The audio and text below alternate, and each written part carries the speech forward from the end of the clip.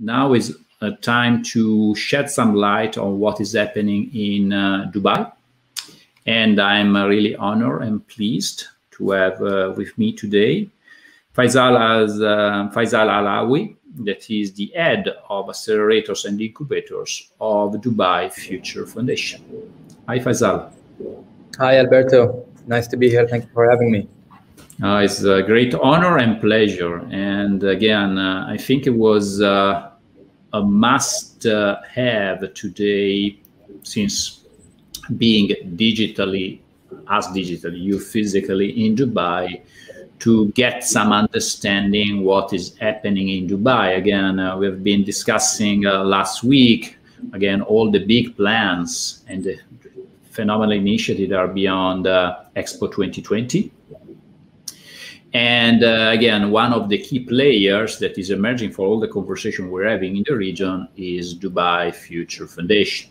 And so I would like to get from you, first of all, an introduction of yourself and Dubai Future Foundation, and then during our conversation, I'd like to shed some lights in terms of what you're up to, what is happening in Dubai, what is happening inside the Emirates Tower, that is the cornerstone of innovation for Dubai and for the region, not just for Dubai.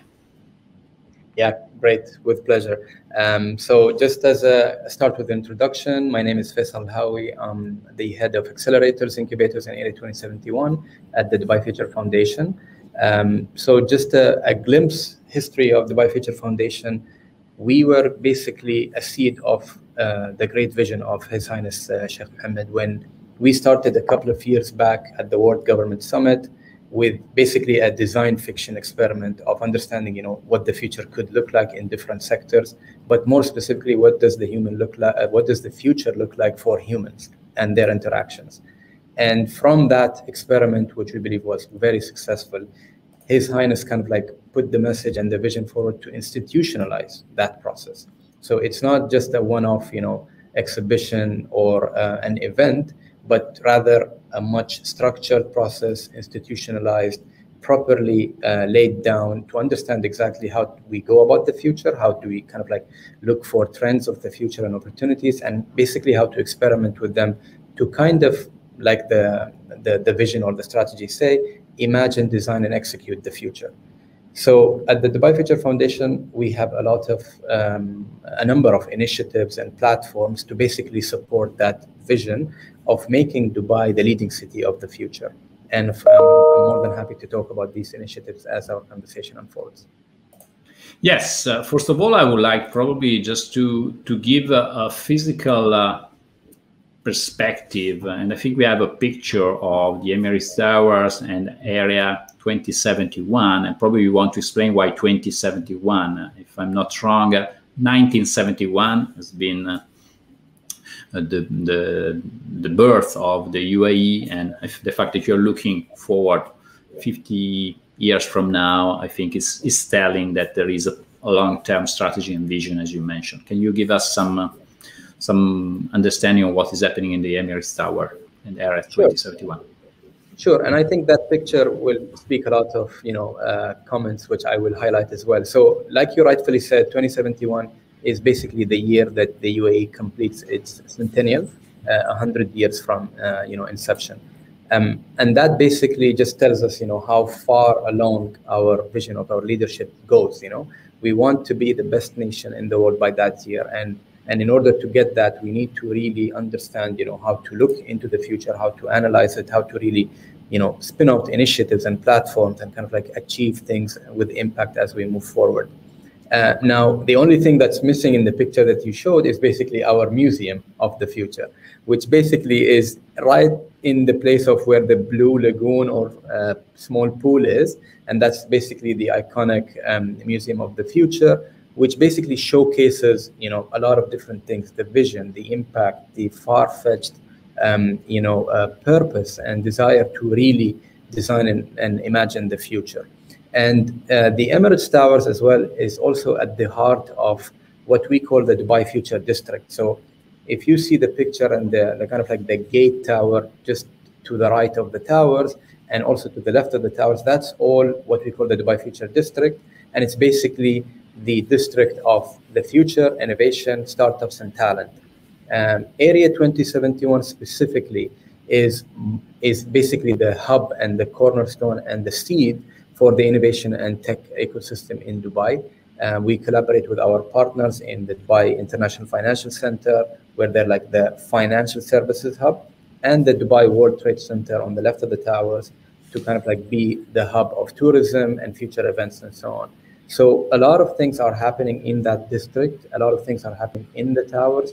We have different government entities who are always looking, for different initiatives to support and kind of like create a solid backbone of where Dubai can lead into the future. No, I think two things really struck my attention when I was hearing from what you guys are doing. First of all, is that you were really able to materialize the concepts of under the same roof, because under the same roof, there is the entire ecosystem of innovation of Dubai, at least and then there are also all the government, and the fact that the government is co-located with Area 2071 is concretely opened the doors to startup and innovators to the government. And the second part that I'd like probably to give us a better understanding, because I think it was phenomenal, the fact that in the Dubai government there is a Minister of Possibilities, I think is another sign that tells how you are really looking forward, and you are really you are open to listen, you are open to innovate from, and to listen to any potential opportunity might come from the ecosystem. So can you elaborate a bit more? Because I think this is, from outside, is difficult to be perceived. We love to be there to physically touch and feel, but since we cannot, I think you can convey this through your words.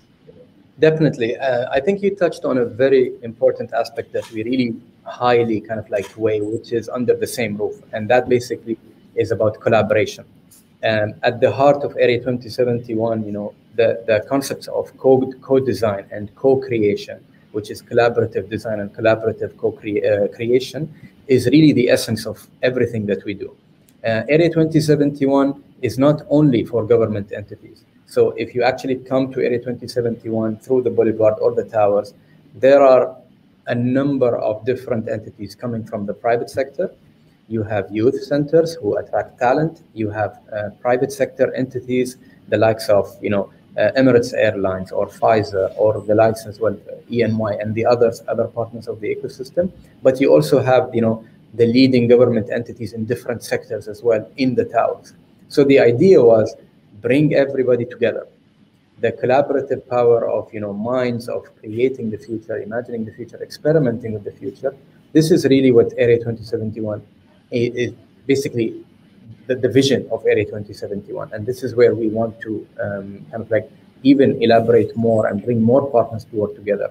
So we don't only look at government, we look at different sectors. So academia, government, private sector, business and industry, investors, talent. So all of them come under the same roof in a co-located environment as well, to kind of like exchange these ideas and thoughts and collaborate to working on these projects and proof of concepts and pilots and so on, just to make sure that everybody understands what the future entails, but at the same time push the boundaries and explore different opportunities. Which brings me to the point that you mentioned about the Ministry of Possibilities, which is also co-located in Area 2071. So they are also at the same vicinity, and the objective there is basically to challenge kind of like, the myths of government, like, for example, I'll shed light on one of the projects. So procurement itself, when it comes to government, the process of procurement could be a bit, long, tedious, kind of like inefficient at some cases. So the challenge there was, why can't we do procurement not in one day, in 6 minutes? So that's kind of like the vision that one of the projects which goes under the Ministry of Possibilities kind of like embark on. And that basically signifies the kind of, ambitious targets that we set in Area 2071, inspired by our visions of leadership.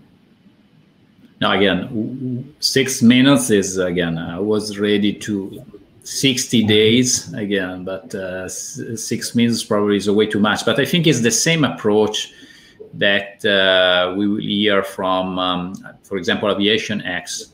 The concept that looking for moonshots, rather than looking for incremental small improvements, I think probably is one of the characteristics of multiple initiatives that are currently happening in the Dubai ecosystem. Again, the ability to look really forward with a vision and looking to making substantial progress. As mentioned, moonshots. Again, if you're striking for the moon, the worst case that might happen is to catch a star. While if you look close by home, probably there is, yes, you can do, probably achieve something, but this something will not really make a dent in the history and in everybody's life. And so that's, I think, is the common denominator that I'm seeing happening over there. And maybe you can share some of the initiatives as Dubai Future Foundation you are running. They're pretty ample and widespread. Yeah, so I think just a comment on the point that you raised, you're absolutely right. I mean, if we set, kind of like moonshots to go after, it's a lot of the times it's not really about the project implementation. It's also about inspiring people behind these projects, capacity building these people, having that sort of connection to these projects that people can be ambitious, people can think outside the box and can really think big and kind of like strive towards that. And we place a great importance on, the power of mind, the importance of, human passion and putting these passions and dedication to these projects, because we believe that plays a major role in achieving impact. Now, to your second question, is when it comes to the initiatives that we run at the foundation, we actually have a couple of them. Each one is positioned differently, positioned in a different for different target audiences, for different horizon of innovation and so on. So I'd like to touch base on a couple. One of them is the flagship Dubai Future Accelerators. So that's basically our attempt of basically bridging the gap between government and private sector and startups. Today, I mean, when we first created it, the concept of working with startups might not have been the norm in government. Working closely with startups of their speed, with their intention. A lot of the times, even globally, it's the way conglomerates or governments or large corporations see startup as a threat. But we thought, like, this is an opportunity. It's not just about being disruptive, but it's also being collaborative and working together in solving these problems. So that's why the Dubai Future Accelerator aims to kind of like bridge the gap. We work with government partners to understand their challenges, and then we source and look for startups that are best suited to work closely with them. We sponsor their visit to Dubai for a period of 9 to 12 weeks, completely equity-free, to work closely with the government to achieve, a certain objective, whether it's a pilot, whether it's a proof of concept, or whether it's a project as well. So that kind of like creates a win-win situation. For government, they have direct access to innovation. For startups, they get an immense financial kind of like, pipeline of commercial projects working with government, so the anchor becomes even heavy. And for us at the Dubai Future Foundation, it kind of like flourishes the ecosystem, because you attract a lot of talent, you attract a lot of startups, but at the same time create these kind of dynamics between them. Another platform that we also oversee is the Regulations Lab. And the challenge there was, because we understand how technology requires a very flexible structure or framework of regulations, and it takes a lot of time to kind of like actually get to a point where you're changing regulation, we kind of wanted to create a sandbox environment or an experimentation process for these technologies to go through in actual setups, in actual production setups, to kind of understand what are the changes required in regulations so that they can be implemented. So rather than it just being purely focused on, let's bring the regulation, analyze it, and understand, kind of like whiteboard strategizing. No, let's actually bring the technology, have it working on ground, see how it's going, get that feedback and insight, and then recommend, the kind of directions forward for the regulations. We also combine that with not only the focus of regulations, but also creating markets around these technologies. So, for example, when you're creating autonomous drones for last mile delivery, for example, and so on, who are basically all the players in the supply chain? Who are the manufacturers of drones? Who are the consumers? Who are the clients? Who are the end users of drones? So bringing all of that together, understanding how the dynamics works in a real environment, helps us set up, that regulation properly.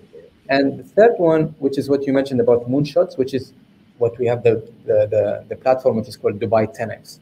And that basically aims to kind of disrupt all the existing business and operating models of government itself.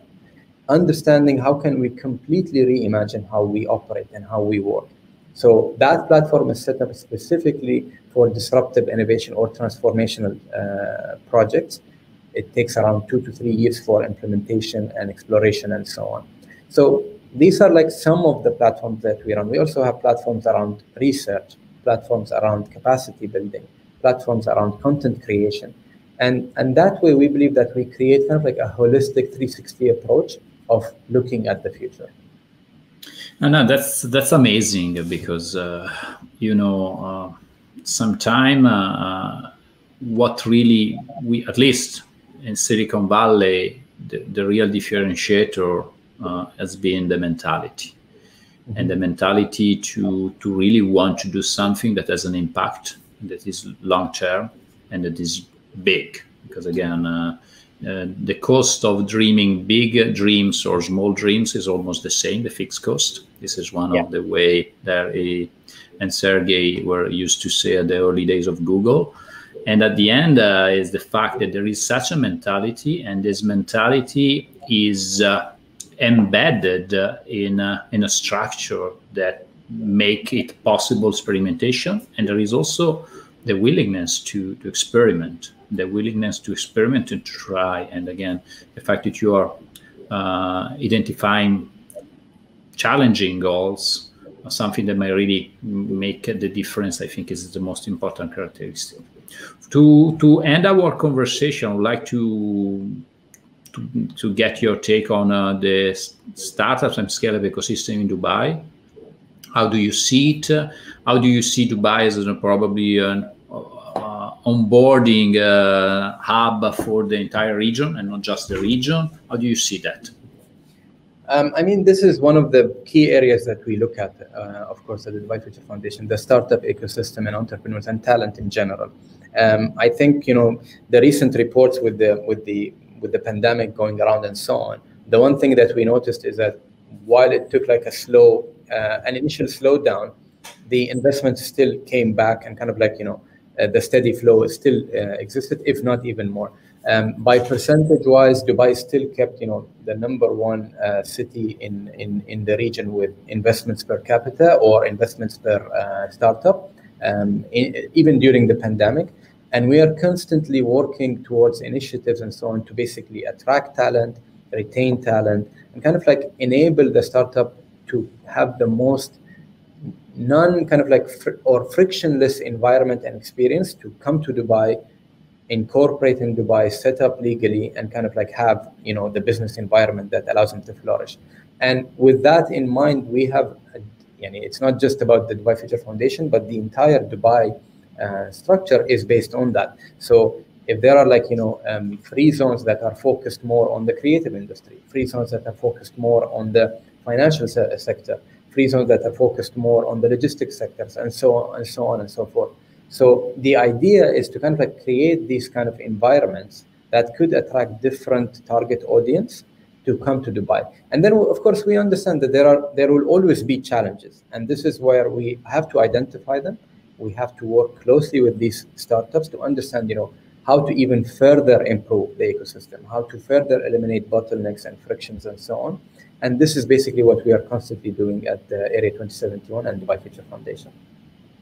So, Faisal, thank you so much for sharing the experience of Dubai Future Foundation. Looking forward for next year to be physically in Dubai to bring our corporate guests to really visit it and to meet in person. But by now, thank you for this, and looking forward to monitoring your progress in the incoming months.